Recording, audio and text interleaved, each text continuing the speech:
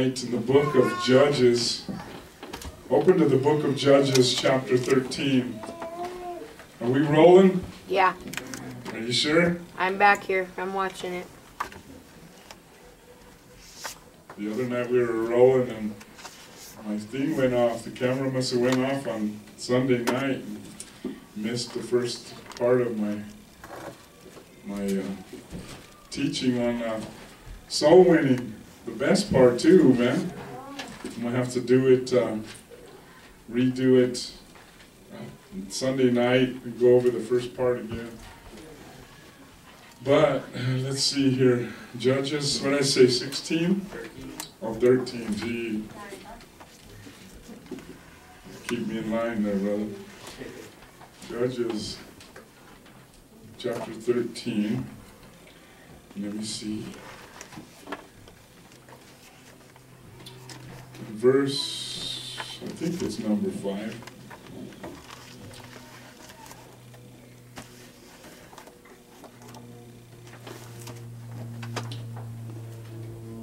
It says this in Judges chapter 13, verse number 5. It says, "For lo, thou shalt conceive and bear a son, and no razor shall come on his head. For the child shall be a Nazarite unto God from the womb, and he shall begin to deliver Israel out of the hands of the Philistines." In verse 6, then the woman came. Oh, let me back up. Verse 3, and the angel of the Lord appeared unto the woman, and he said unto her, "Behold, now thou art barren after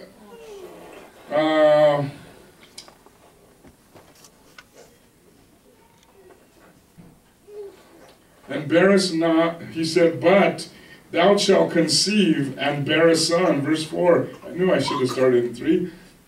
"Now therefore beware, I pray thee." The angel's praying there. He said, "Hey, I pray you," or I'm telling you, I'm asking you. He says, "Be careful, and drink not wine, nor strong drink, and eat not any unclean thing. For lo, thou shalt conceive and bear a son, and no razor shall come upon his head, for the child shall be a Nazarite unto God from the womb." Amen. Father, we thank you tonight for the word of God. We thank you that your word is true. And Lord, I pray for tonight's service. I pray for this message. I pray that you would help us. Help us, Father, to be like this. Help us to be, Father, Lord, that Nazarite unto you tonight, Father. Father, help us, Lord God. Holy Spirit, give us strength tonight to live our lives for God. Father, in Jesus' name I pray. Amen. And amen. I want to entitle this Nazarites. I had a whole different sermon, or I don't know if I could call them sermons. I think they're too, sounds too, I don't know.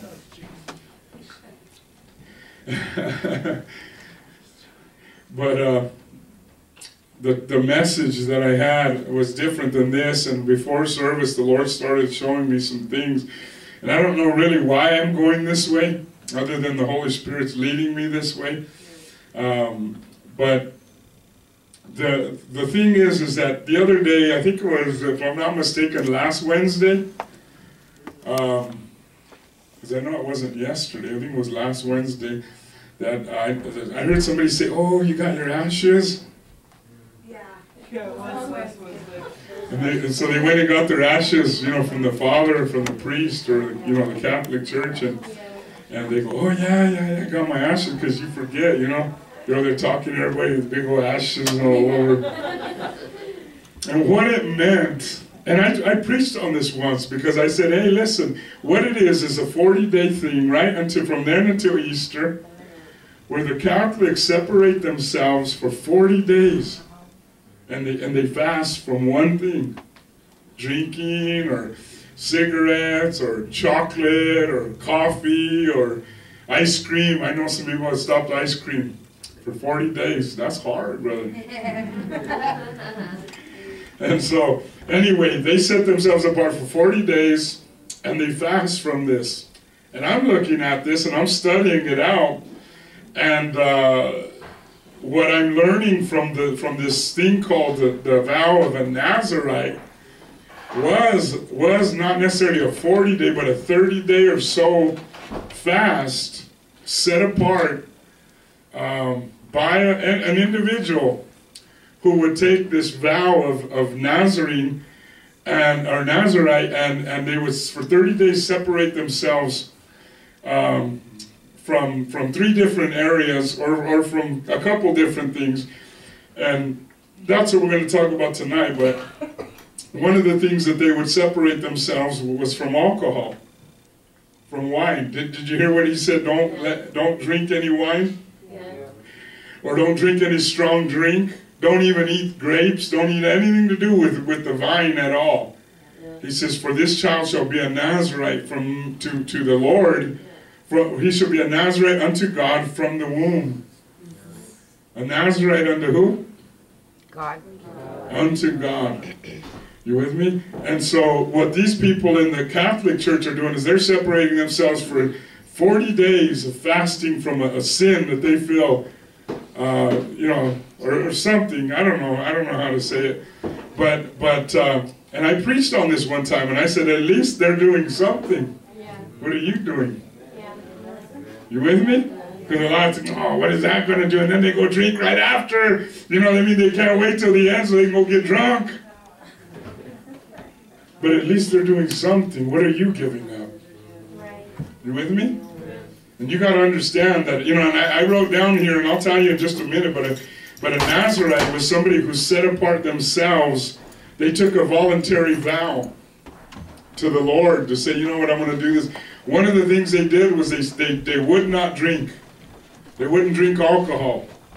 You with me? And the second thing they wouldn't do is cut their hair. Samson had long hair. Jesus had long hair. John the Baptist had long hair. You with me? And you'll see a few other ones. I think, who I think was even one? I think it said it was Samuel, was a Nazarite, the prophet, unto the Lord. But it was a separating. It was a time of separating yourselves, of a commitment to the Lord, right? One of the other things I wrote down, let me see, was a vow of dedication, that you were dedicating your life to the Lord for such and such a time. They wouldn't cut their hair. I was just reading even before the service on the vow of Nazarene and what it meant and stuff. And do you know that a lot of the Rastafarians get their teachings from that, the vow of a Nazarite?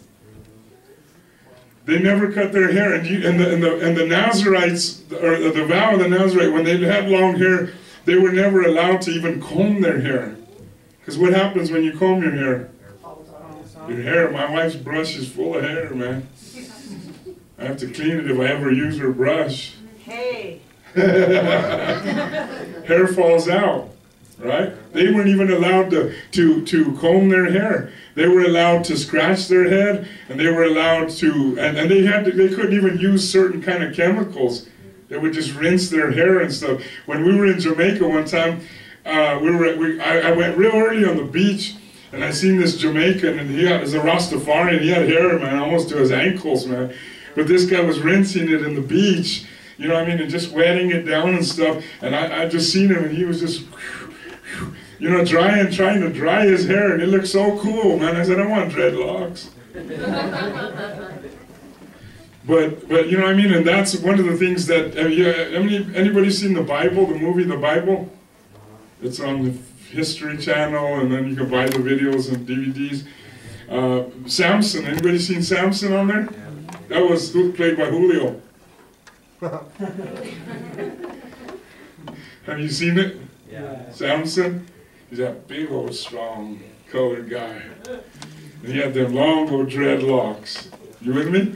And he tears stuff up. He was huge. He was a monster.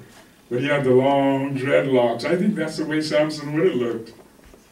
You with me? Because remember when he was laying in the lap of Delilah, or before, and she was telling him, tell me the secrets of your strength, he was saying, if you take the 7 locks of my hair and cut them, or no, unravel them, or something like that, I'll lose my strength. And she did it, and he jumped up and beat the Philistines up.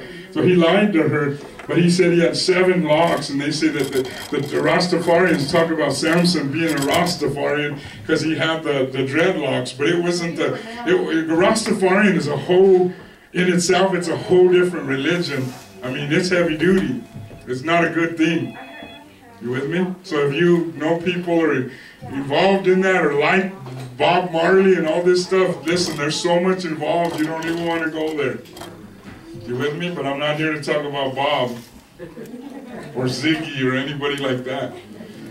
But this lady had her son, the angel of the Lord said, separate him. Don't let a razor ever touch his head. I don't believe Samson drank. You know what I mean? And there's certain things he did. And one of the other things they couldn't do is touch a dead body. If you touched a dead body, you were unclean. You had to go through all kinds of rituals, cut your hair off, and put it in the fire, and offer a lamb as offering, and all this good stuff. But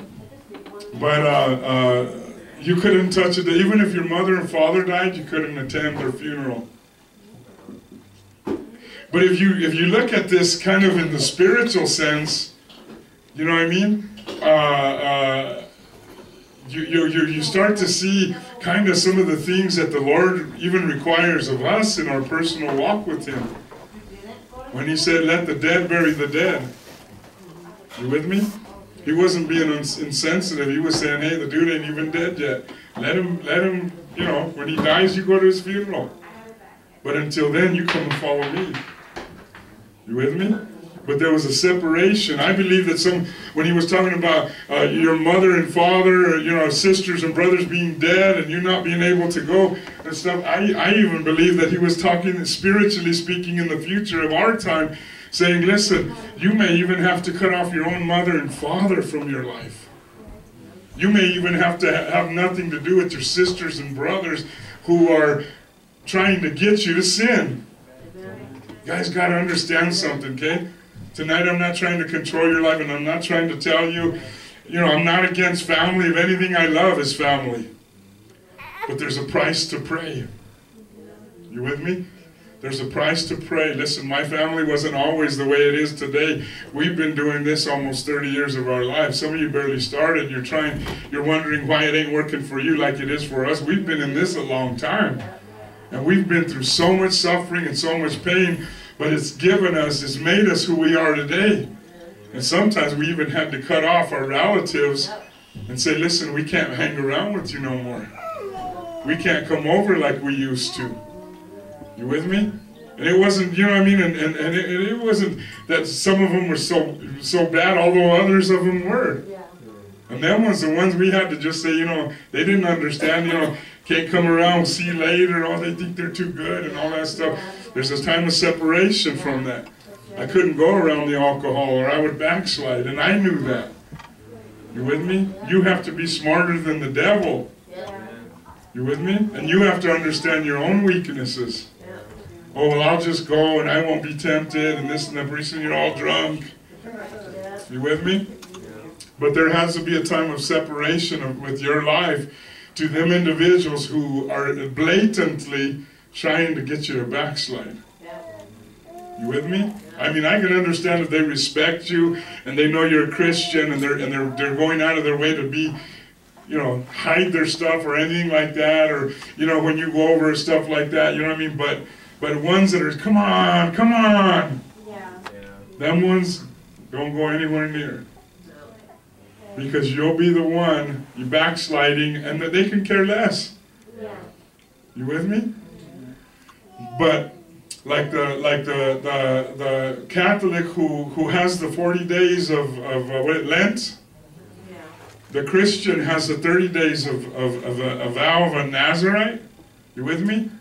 And I don't want to get into this. I don't want to say, no, this is going to be what we're doing or anything like that. And I'm not even trying. I'm just trying to lay a foundation so you understand where I'm going with this. Nazarite was to stay away from drinking. You with me? Yeah. And some Nazarites were for 30 days. Other Nazarites were for a lifetime. You with me? I believe that God called, this ministry to abstain from drinking. Other ministries you go to, they'll give you drink in the communion. You with me? And some of you will stay there, drink the whole cup. Huh? But, you know what I mean? I really believe that, the backgrounds that we come from, you can't be over there drinking. Yeah, that's right. You with me? But I really believe it. It's according to your faith. It's according to your dedication to the Lord. I really believe it.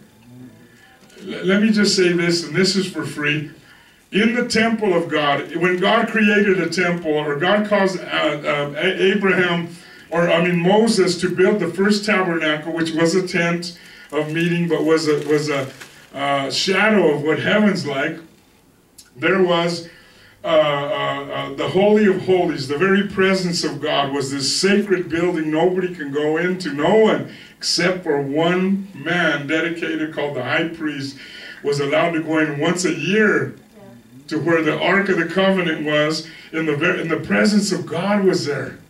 Inside that ark was what? The 10 Commandments, Aaron's rod, and some manna from heaven that God had inside that that Ark of the Covenant, and it was made of gold. And the angels, 2 angels, came up looking at each other face to face, which preachers have told about symbolizing fellowship. And that was cut off from everybody except for the high priest. There was a curtain that would hide it from everybody else. That they say, have you ever been to the old movie theaters? Remember, well, some of you ain't old enough, but they used to have the curtains open, shh, and then they close after the movie and stuff. But if you've ever went up to them and looked at them, we were always behind them, or throwing stuff, or, making males at the movie theater, so I know. They're thick, man, thick. Heavy-duty curtains. But they said that this curtain that separated the holy presence of God from even the holy place was like 2 feet thick. You with me? And the only time that the high priest ever went in there, into the very presence of God, once a year, and he had to fast, pray, cleanse himself. Could you imagine if you knew you're going to come to church, and if your life ain't right, you're going to die? We wouldn't have very many church attendance. Huh? There'd be times I'd miss. I'd be like, I'm going to die today. Huh? If you knew you were going to die, if they would be repenting of every little thought, sin, with everything they did. They'd be fasting, they'd be whatever to go into the presence of God. One day, they would put a bracelet on their foot with bells on it, and a rope connected, and they would let them into the presence, and they would like, shh, shh, shh. You can hear them walking around in there, and they, and if you heard, you start pulling them out. I think, man, he's sin, dirty dog. But that was the Holy of Holies. The very holy presence of God was in that little chamber. And then he went into a bigger room. That chamber was let's just say, for instance, this was it. And this section right here was the Holy of Holies. This was the very presence of God. And it separated you. And then there was a little bit bigger room that came out about, maybe halfways, maybe not even that far. That went out around this way. And that was separated from those in the back. This in here was called the holy place. This is where the showbread was. They would take the bread and they would roast the bread, and the bread was there like showbread. You know what I mean? An example of the manna from heaven, or even the body of Christ. And the bread was baked in such a way that it was lines of, how you burn Burger King hamburgers? Them were on the bottom of the bread, and that symbolized Jesus as the bread of life, and the stripes By his stripes you're healed. And so the bread was in this second room. Also with the altar of incense was, you know, let's just say this is the altar of incense. You come here and you burn that incense, and it was like a sweet smelling savor unto God. I call that praise and worship. Yeah. Amen. And in that also was a candelabra with oil burning, which was the light of God. In that second part, you with me? Yeah. Was the illumination, the revelation of the word, and the worship. And then there was a separation. And then you have anybody can come in, including sinners, to the farthest back part. They can go around, but they can't come in here. This was separated, you know what I mean, for the high priest and for those whose lives were right with God. Back there was an outer court where even the sinners, the Gentiles, could come and hang out at church. That's why sometimes the back rows are full. Because we're just kind of hanging out, just checking it out, seeing, you know. So this week you can run out that back door, you know. But anybody can hang out there. Anybody can be there. But it was like, did you want to come in? Do you want to come into the revelation of God's word? You with me? He said, man should not live by bread alone, but by every word that proceeds out of the mouth of God. That bread represented Christ, his word, who he was, his stripes. You with me? Do you want to stay out there and hear about it? Do you want to stay out there and, you know, kind of hear different teachings about it? Or do you want to come on in and experience it?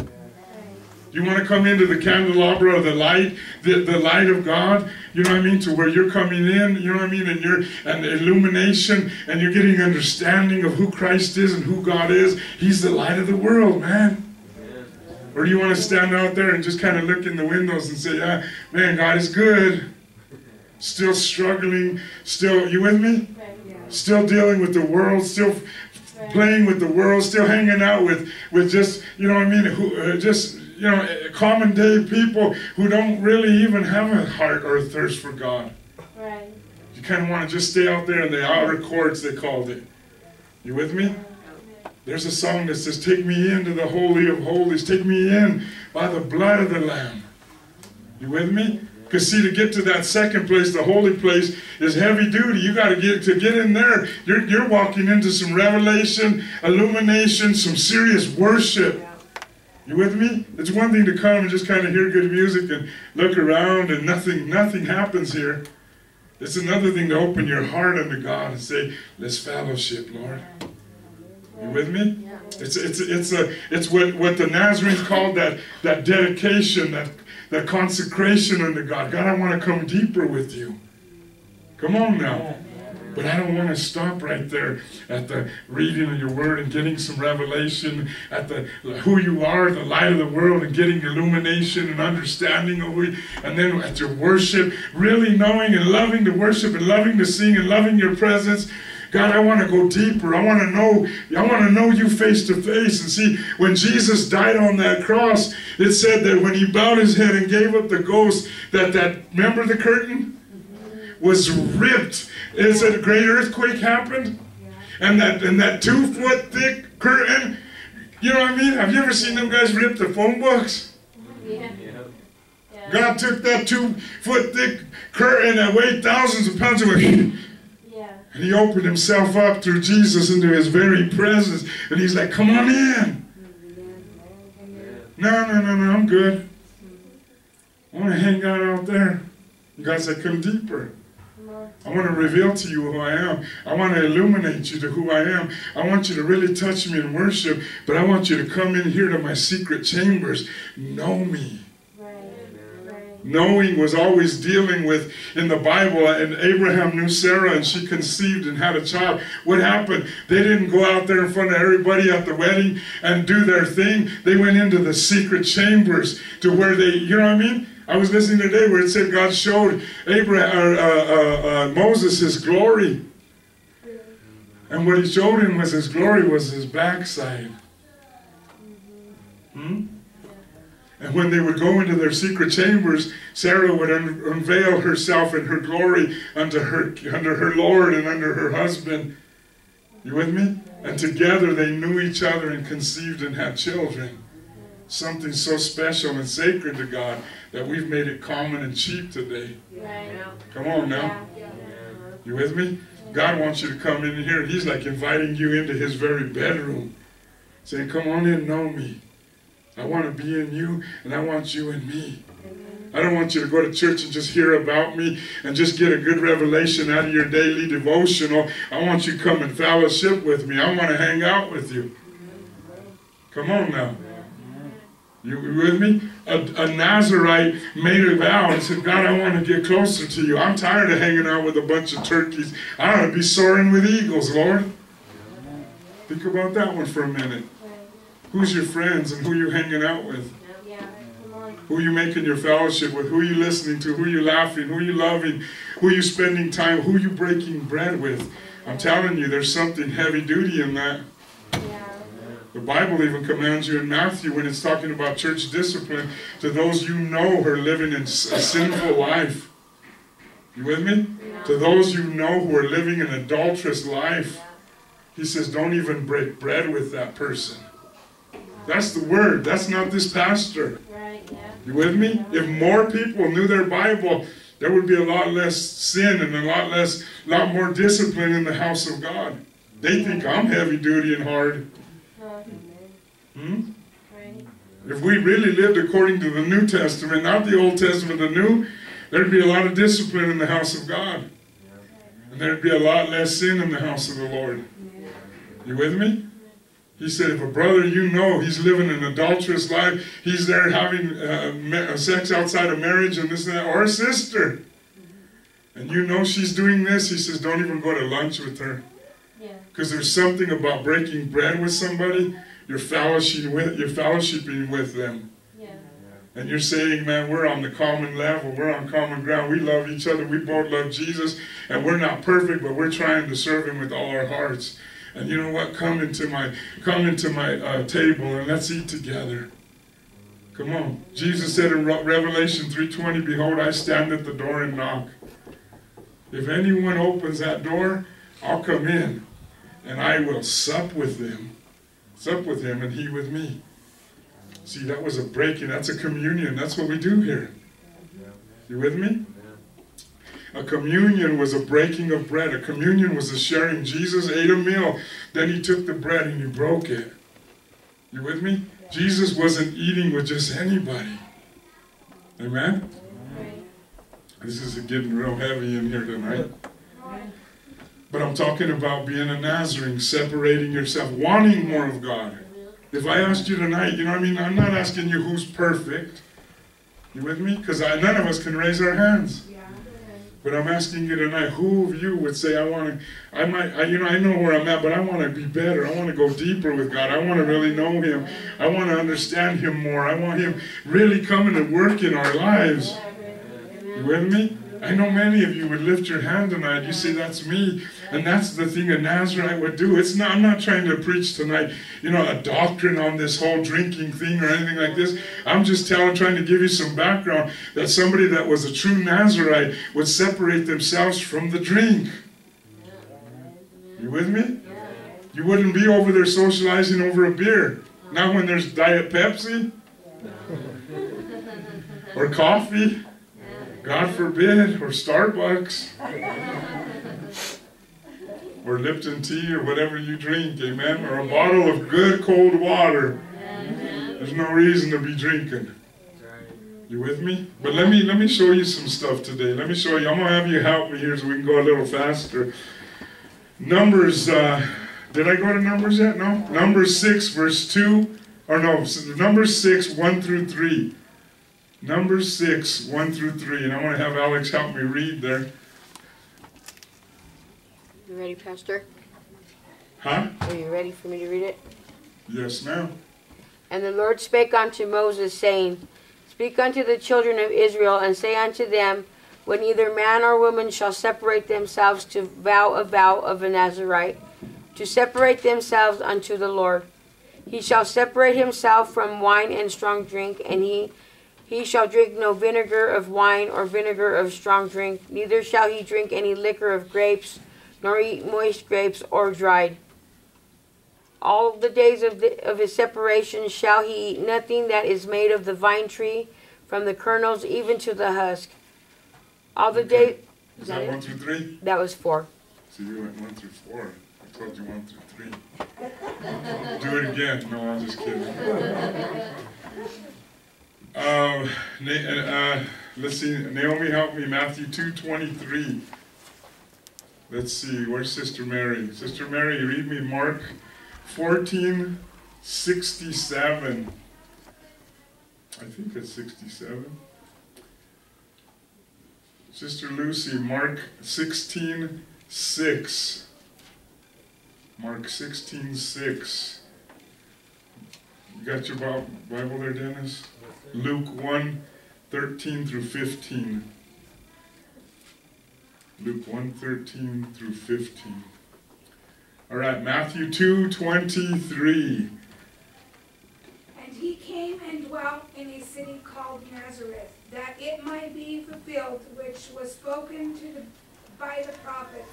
He shall be called a Nazarene. Okay, he's speaking of Jesus there. Jesus had just seen after his birth, not the wise men, but the shepherds had come. Yeah, I think the wise men had come already. And then because it was the wise men that came, and Herod had said, send me word where he's at so I might come and worship. And the wise men went a different direction home, and he got all mad when he killed all them babies. See, he was killing kids back then too. And an angel of the Lord spoke to Joseph, said, take Jesus into Egypt and hide. And then years later, I don't know how many years later, but years later, the same angel spoke to him, said, go back now. That man that tried to kill him is dead. So go back. And he went back into Jerusalem, and there was Herod. I think Agrippa was his son, and he was worse than the Herod the Great. And so the angel told Joseph, go to Nazareth. And that's what she just read. And that scripture shall be fulfilled, but was spoken by the prophet. Does it tell you what prophet said that? Or no? Like, on the bottom?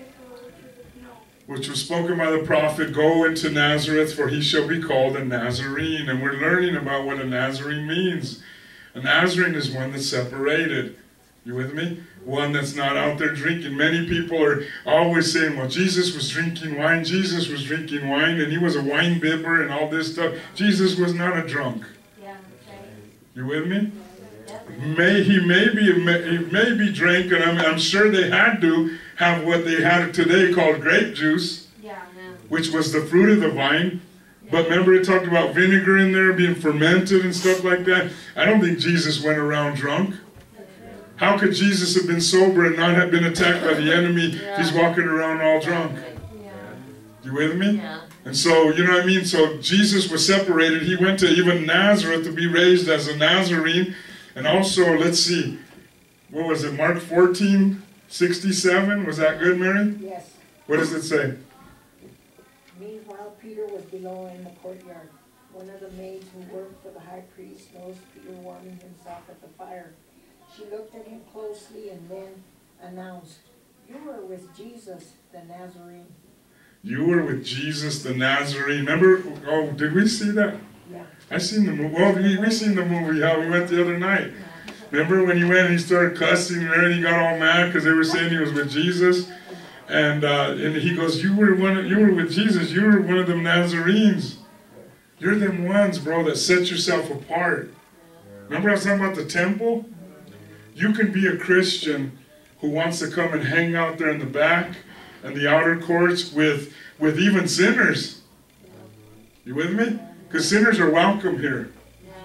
You with me? And we're hoping that in the process of time, they're going to get, saved and filled with the Holy Ghost and sanctified and all that good stuff. You with me? But no, in no wise will I ever let them come and disrupt this church. You with me? I mean, we're here to preach the gospel. We're here, But if there was any way that they came in trying to do anything wrong or bad, then I wouldn't have a problem saying, you know what? Let me give you a map of several good churches in town. Go hit it, you know what I mean? But many, you know, I mean, you might be the kind that says, you know, I'm comfortable hanging out here, just, you know, maybe having a drink once in a while, smoking some weed, taking a pill, and you know, Jesus loves me. If you want to play that game, that's up to you. But I want you to know that there's going to be a judgment one day.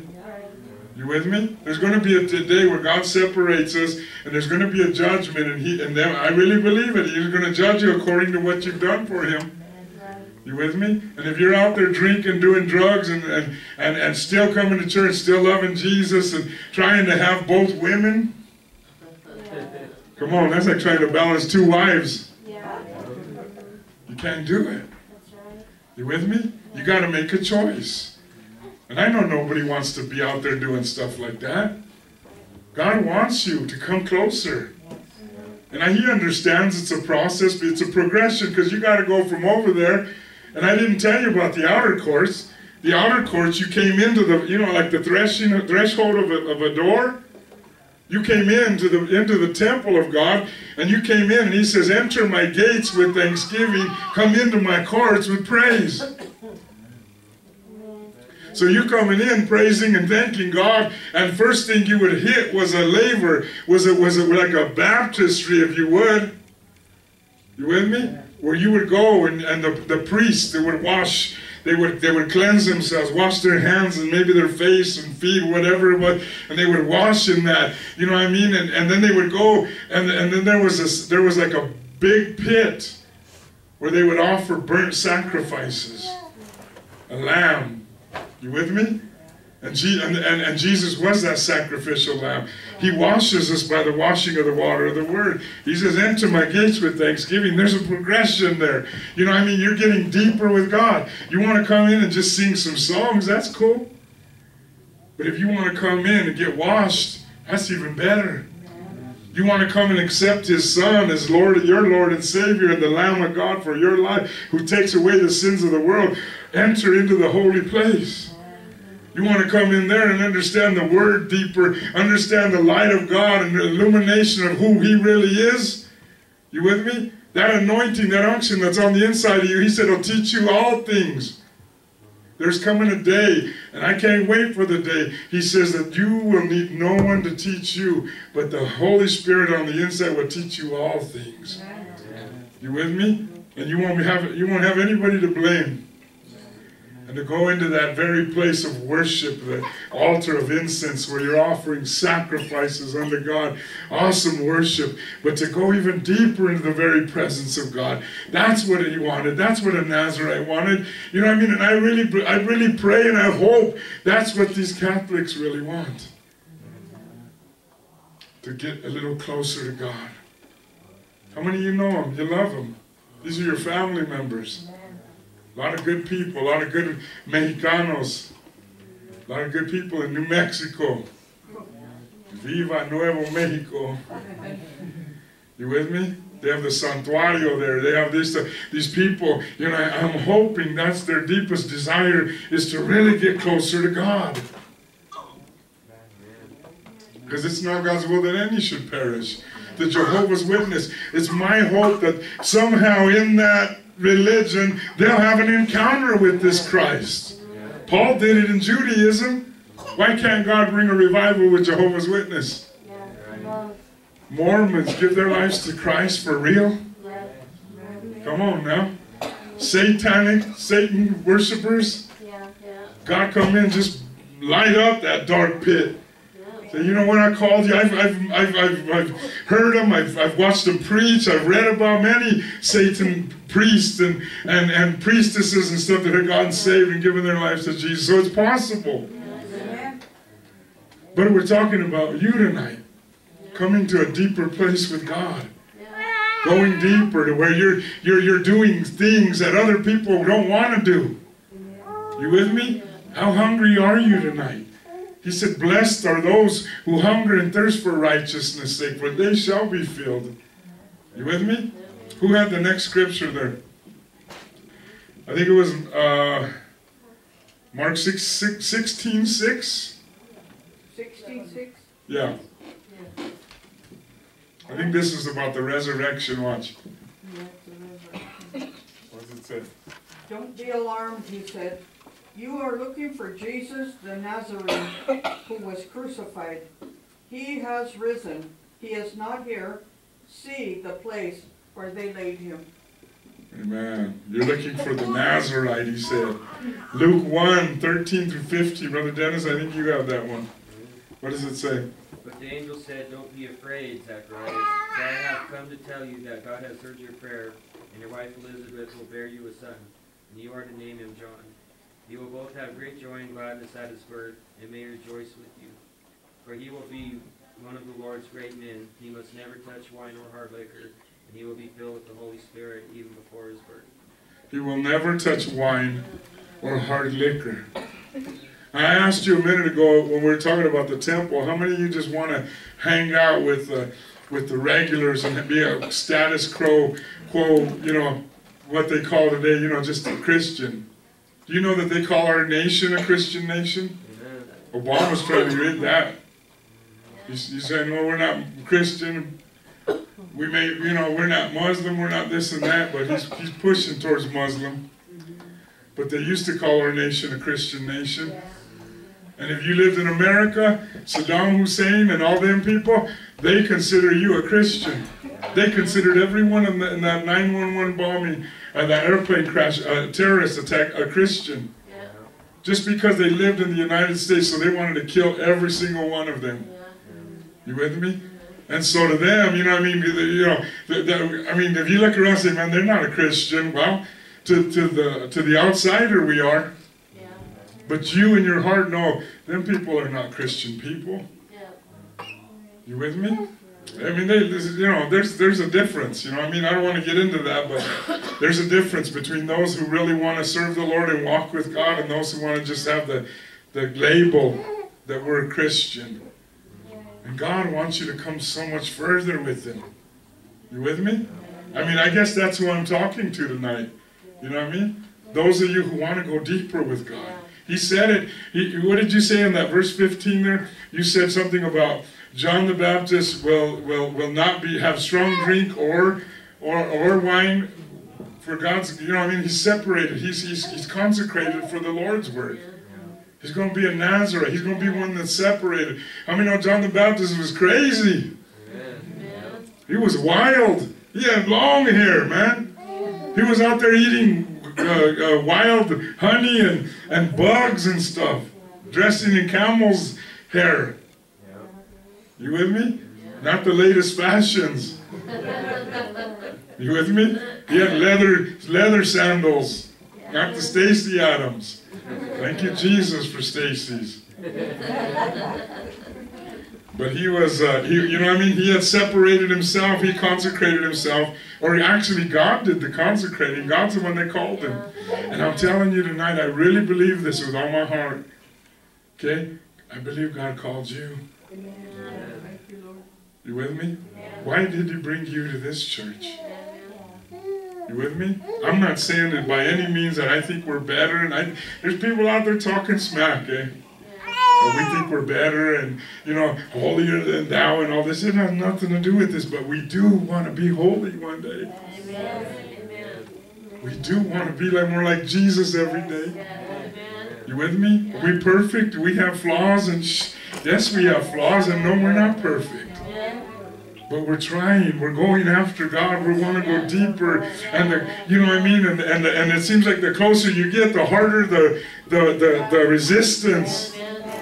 I heard one pastor one time, this guy named Phil Aguilar, he was a pastor of Set Free Outreach, who we were, and when we first started our church, they were out of Orange County, like a biker church, bro. These guys rode up 200 deep on Harleys with leathers and all this. I'm like, yeah.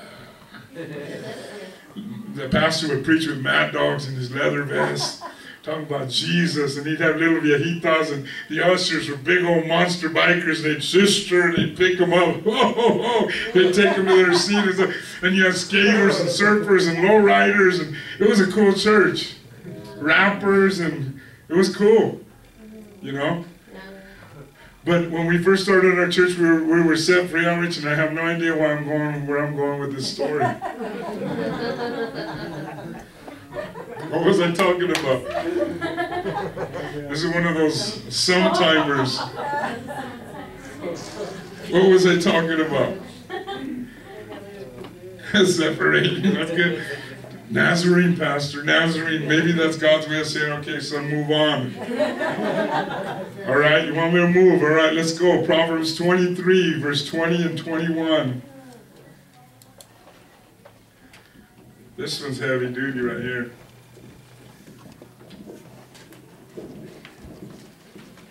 A Nazarene was somebody that didn't drink. Proverbs 23, verse 20 and 21 says this: be not among winebibbers, among riotous, or no, what does that say? Among riotous eaters? Wow, you guys got not the King James, all right?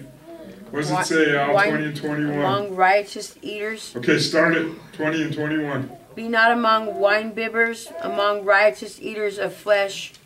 For the drunkard and the glutton shall not come to poverty, and drowsiness shall come to poverty? Shall come to poverty, and drowsiness shall clothe a man with rags. Shall come to poverty, drowsiness shall clothe the man with rags. You ever seen, we've done so many outreaches. We've done LA, we've done Albuquerque, we've done, I mean, I'm talking inner city street ministry.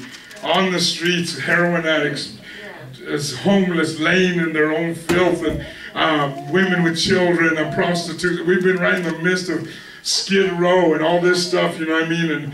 And in Vegas, we did Vegas, that was heavy duty. But we've seen guys that were physicians, brother, that were doctors, that were lawyers, and people who we met on the streets living under bridges, just like you. You with me? Prominent men. I think Gerald was telling me the story, that the show he's seen with guys coming, rich men and stuff, hit Vegas, gamble all their stuff, and then they get, you know what I mean? Start partying, get hooked on meth, or get hooked on crack, or something like that. And we talked to them. We were right there. We fed them. Yeah. You with me?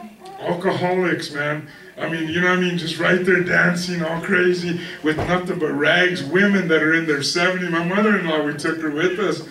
I don't know if you remember when we were in that ugly place and that lady was old and she was in her 70s or maybe even older with underwear and nylons, and she was dancing and stuff that was just, I mean, it made everybody blush. Even the sinner was like, oh God, come on, put some on.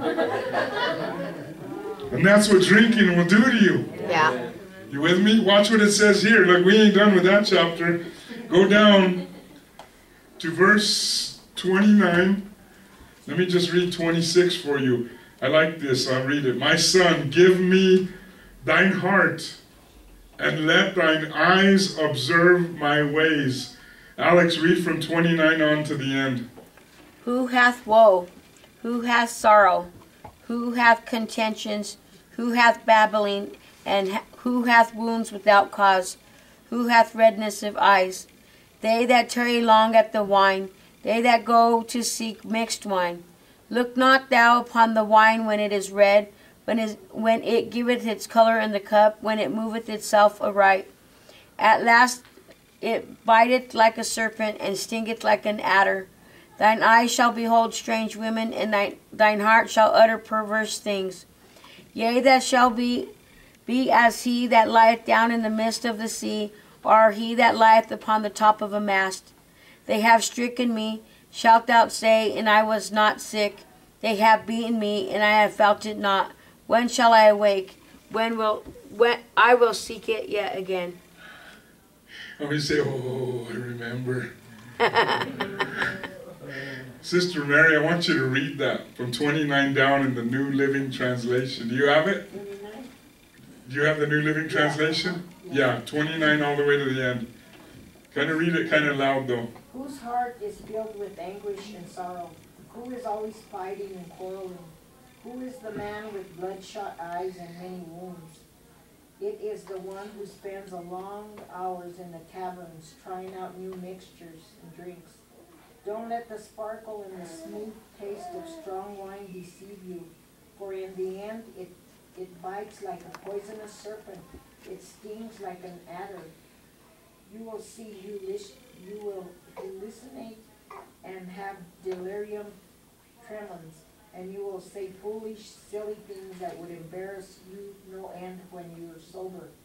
You will stagger like a sailor tossed at sea, clinging to a swaying mast, and afterwards you will say, I didn't even know it when they beat me up.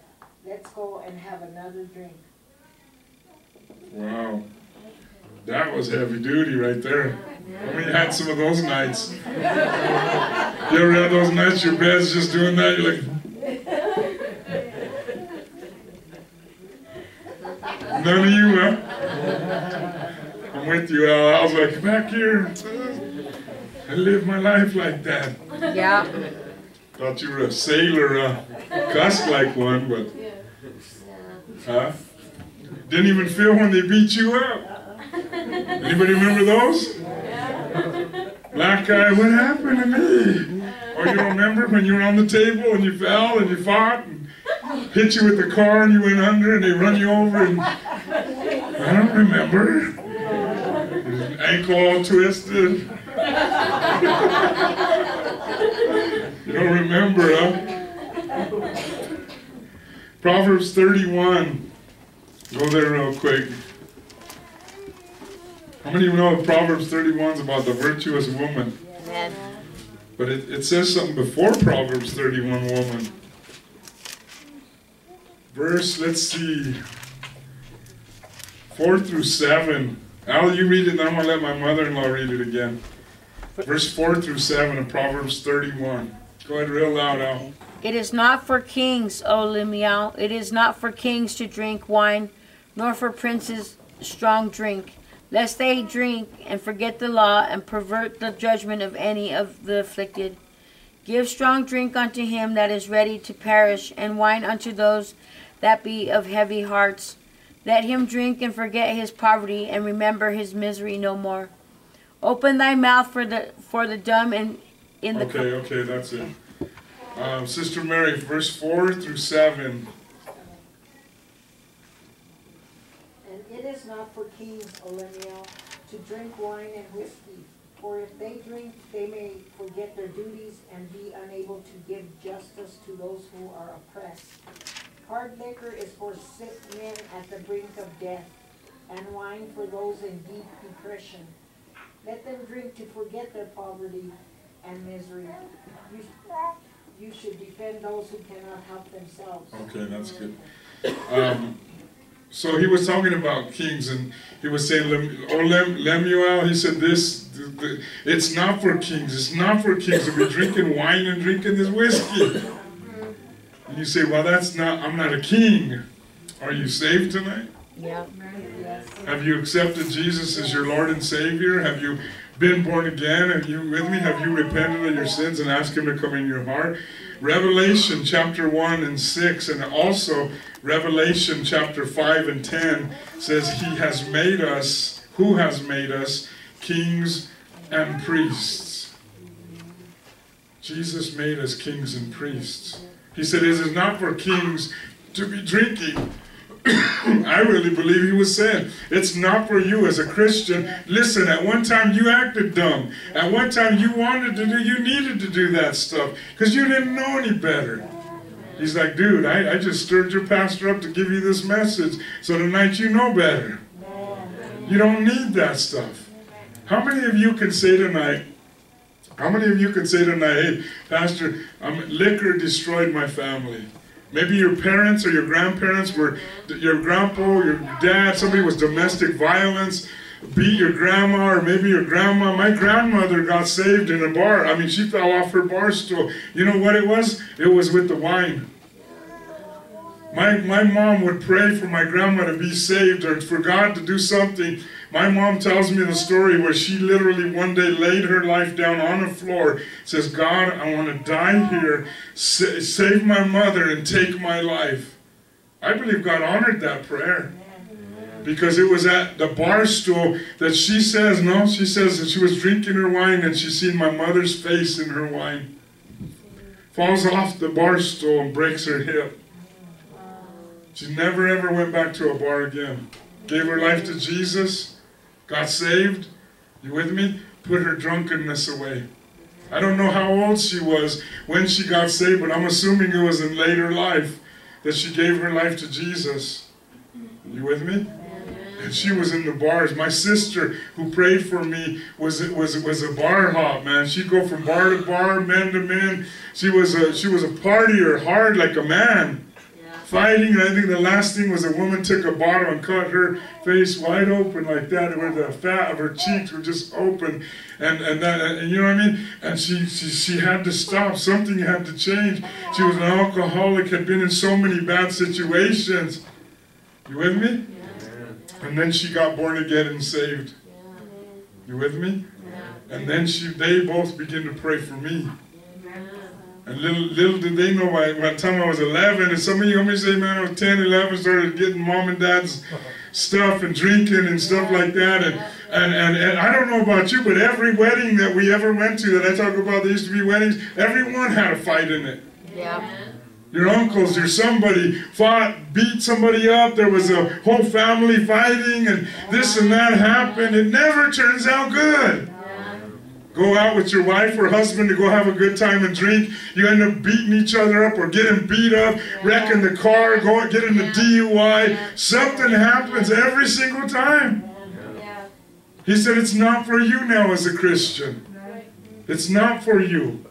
You with me? I understand what I'm saying tonight. I'm talking to those who want to go deeper with God. You really want your life close to God. You really want to give Him everything. I'm talking to you, and you guys got to understand too. Understand this good, that some of your family and some of your friends who, although they say they're born again, and I'm not doubting that, maybe they are, they don't want to go deeper with God. They want to stay out there hanging out, just, you know, once in a while show up, come on now, and you know, party a little bit here and there. And I'm not doubting if they ever accepted the Lord. I'm not doubting that at all. I know many people who've given their lives to Jesus, and you know them too. They just walked away from the Lord. You with me? And when they do come to church, they want to hang out in the outer courts and be out there and just say, you know, I want God, but I kind of want the world too. I want both. I want both wives.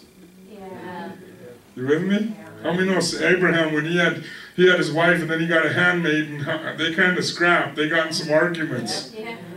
She said, send him in there with her handmaid, and he said, thank you, Jesus. She said, honey, he was in the tent.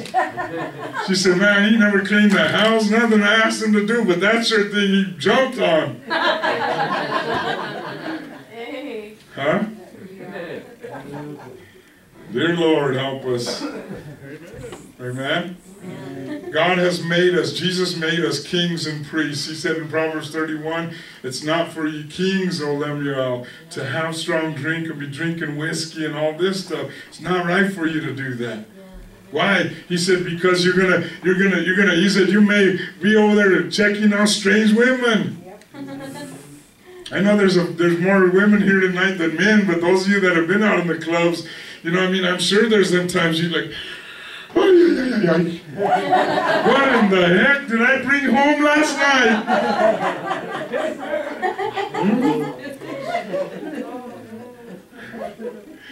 You thought it was Fabio, man. Freaky Freddy it was, down from the 4th Street. Limbs, man. Kind of comes around this cane and stuff. You're like, ah, what happened? Last night, man, he looked like John Travolta on the dance floor.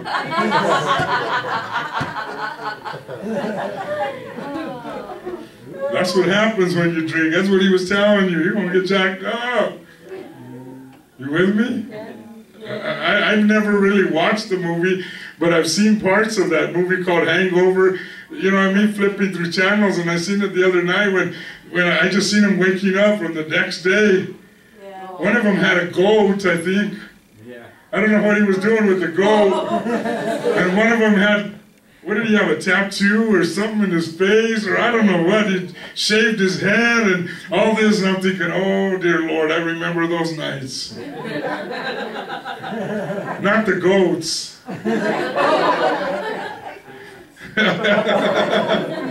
Nothing I'm going to admit to here on the pulpit. Last scripture, Ephesians 5:18. Ephesians 5:18. Somebody read that for me. Who wants to read? You got it, read it. And be not drunk with wine wherein is excess, but be filled with the Spirit. Be not drunk with wine wherein is excess. Some translation, I don't know which one is it. Is it the NIV? It says that leads to debauchery. Yeah. Debauchery? You know what that means? I'm glad you asked. It pretty much means spring break.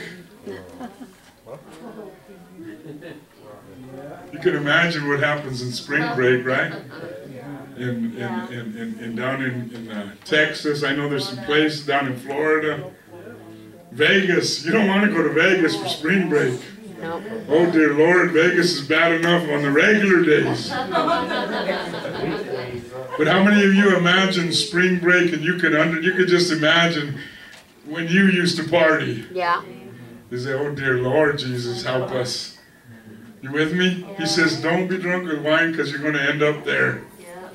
And what a sad thing it is when people who have been born again and saved end up there. You with me? I mean, no, God didn't save you so that you can continue doing them things. Amen. You with me? He came to save you from those things. You with me? But it's, you know what I mean? And you got so many Christians that want to argue, well, why can't I drink and all this? No, you can do whatever you want to do. I'm not here to, you know what I mean, to say, you know, I'm here tonight to tell you, those of you who want to go deeper with God, those of you who, even the Catholics are doing it, they're committing 40 days of their life to fast from something, some sin, something they know is causing them maybe to sin against God. And if they're doing it, why not us? Why not say, God, if anything, I just want to, man, I'm not even asking you if drinking's wrong or you know what I mean, smoking weed is right or wrong and this and that. I don't have to ask. You with me? God told me a long time ago when I wasn't even saved about smoking weed. You with me? And it doesn't make it any different today whether it's legal or not. Maybe you'll feel better. Maybe it'll help your depression. Oh, I'm sure it will. Shoot some heroin, it'll help your depression too. Drink a fifth of vodka, it'll help your depression. Or try getting on your knees and trusting the Lord and He'll help your depression. He'll give you beauty for ashes, the oil of joy for mourning, the garment of praise for that spirit of heaviness on you. You with me? I mean, people don't want to try Jesus anymore. They want just a quick fix and the easy thing and stuff. And you know what I mean? All I know is that you know, alcohol ruined my life, man. Ruined my marriage. You know what I mean? I wasn't married to my wife, but when she was my girlfriend, I was bad. I was really bad on it. I was bad, you know. And you know, so many people that I know, love, some have even died on alcohol. My father-in-law died of cirrhosis. My brother, my wife's uncle died, 33 years old, I think, of cirrhosis. How many people know somebody that just died of cirrhosis because they didn't stop drinking? I mean, you know, it's like, man, well, why do that? If God saved you, He said, don't be drunk with wine, be filled with the Holy Ghost.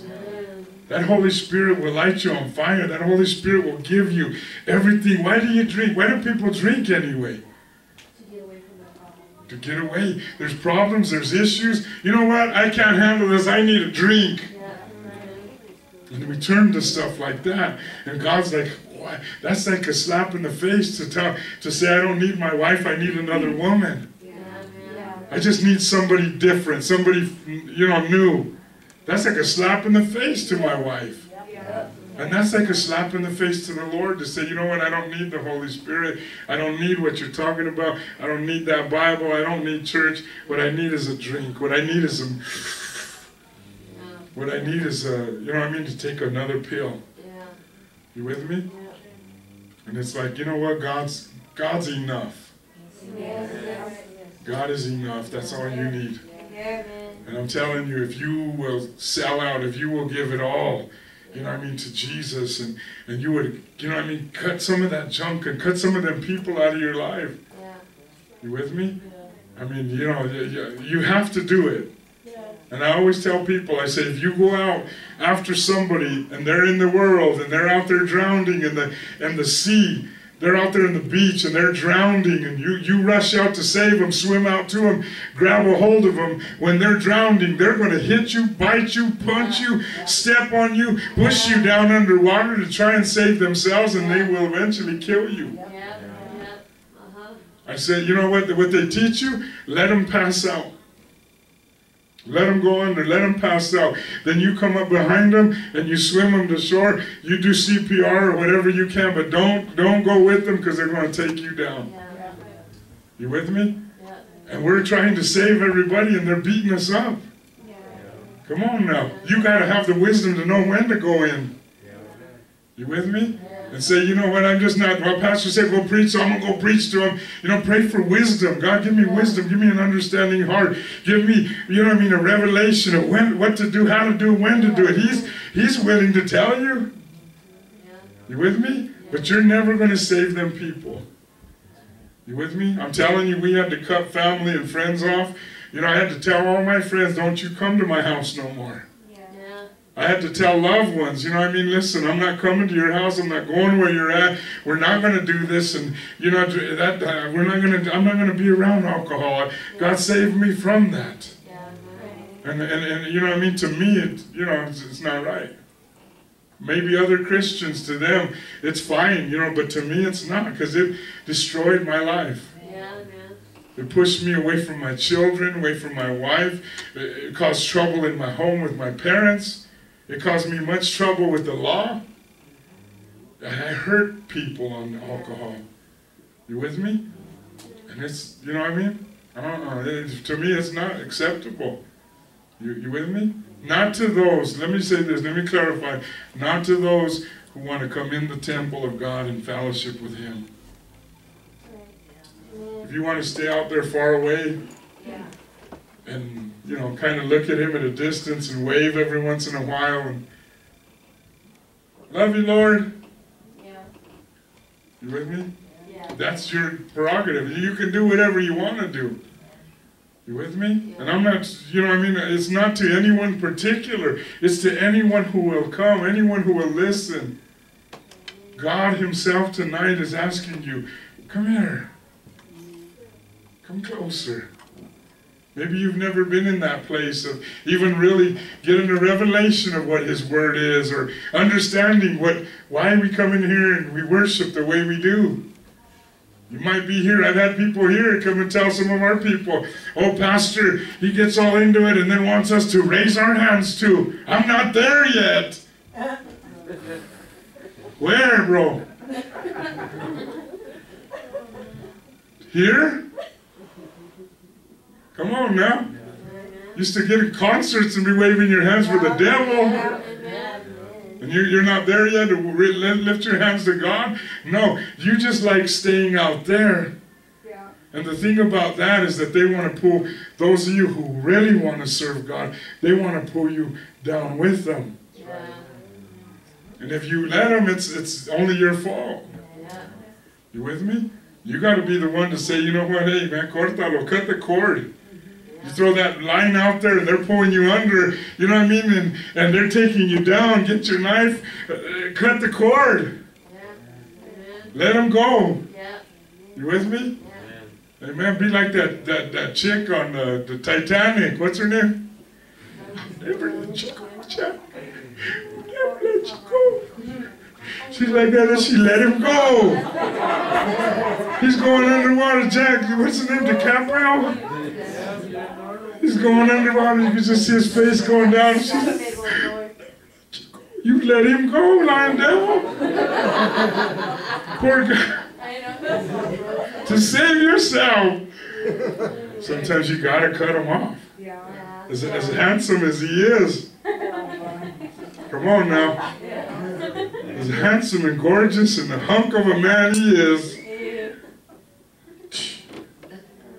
as much as it hurts, as hard as it is, unless you want to die too. You with me? That lady saved herself. You with me? She lived to be an old lady with a big blue diamond.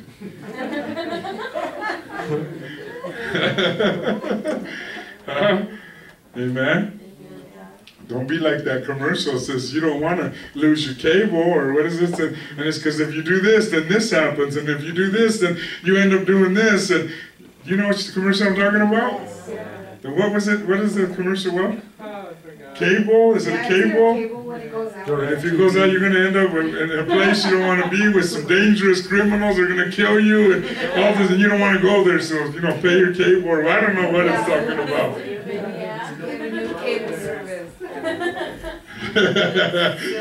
Stand with me tonight.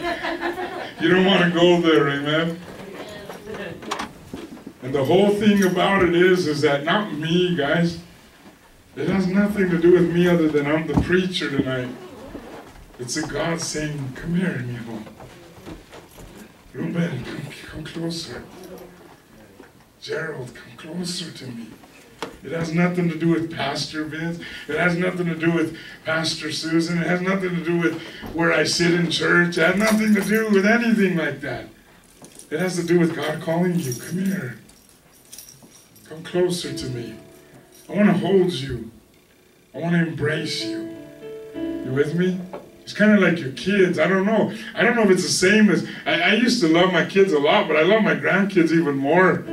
Had I known that the grandkids were better, I would have just went straight to grandkids and cut the kids out completely. But just to hold my grandkids in my arms, or, you know what I mean, just to love them and just to appreciate them, it's just like, you know, that's kind of God's heart saying, come here. You with me? Don't just kind of run around and say hi and, you know, do you have $1? Come here, come here. You with me? Did your grandpas ever do that? Anybody ever do that? In a good way? In a loving way? Amen. Come here and just hug you and hold you and kiss you and spoil you. And that's all God wants for you tonight. God's not this crazy man that's up there who just wants to control you. He's an awesome God. He's like a heavenly Father. He is, the Bible calls him, our heavenly Father. And he's like, come here, son. Spend some time with me. Come closer. I want to know you more. You with me? And that's his cry for you tonight. Come here, man. Separate yourself.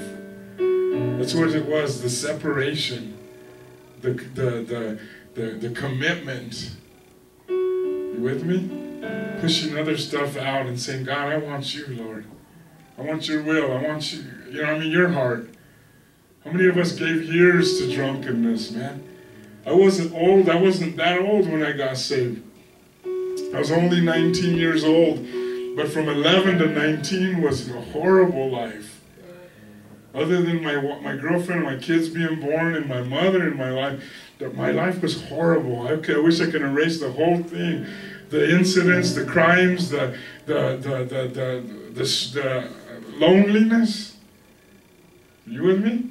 Is everybody that's, you know, I really believe it. Everybody out drinking and getting high, all that, really struggling with loneliness.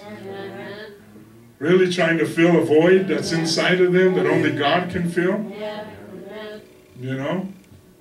And when I was 19, that's when it happened for me. And God said, man, you give me your life, I'll deliver you. And I told you the story about me hitting the alcohol when we got married, and God says, you'll never need that again. When you meet God and you get into His presence, you never need anything else. You with me? You'll be complete. So don't be drunk in wine. Be filled with the Spirit of God. The love and joy, peace, patience, kindness, goodness, gentleness, faith, self-control. God will give you all that stuff. You know what I mean? And then you can be that person you always wanted to be. You with me? And only He can do that. But He's calling for that That separation, it's got to be there. It's got to be there. He said, if you love your life, you know what I mean, you're going to lose it. But if you lose your life, you're going to find it, you know. And it's in Julio wears a shirt that says the biggest loser. It had nothing to do with the weight loss program or the movie that you've seen. It has to do with losing yourself. Saying, God, all right, my identity is Naomi. When she got saved, they preached a message called a new identity. About losing that old identity, who you were, what people saw you as. Taking up a new identity of who you've always wanted to be. That's what he said. I'll give you hope and an expected end. I'll give you something to look forward to. That's what I want to tell you tonight. There's hope in Jesus Christ. And sometimes we as Christians, we lose that. We lose that. We were watching all the problems and all the issues and all the struggles and all the stuff, and the devil's overwhelming you and you're drowning and all because you're looking at all the problems. God's like, look at me. I walk on water where you're drowning. I'll come pull you up like I pulled Peter out of that water. I'll lift you up too. Get your eyes on Christ tonight. He's your hope. Christ in you, the hope of glory. You with me? Problem with us is we got our eyes on this world, and this world's not your home. You with me? If you lose everything, so what? As long as you have Jesus, man, you can always start over. You with me? And you know what I mean? And tonight, you know what I mean? That's all he wants. That's all he desires. So all I'm going to ask you is tonight, you know what I mean? I'm not even going to have you come to the altar. Because I don't want any flesh. I don't want anybody to try and, you know, I don't want to embarrass her. I don't want anybody trying to impress. I don't want anything like that. This is something you got to make. It's a decision you got to make on your own. I want to go after God with all my heart.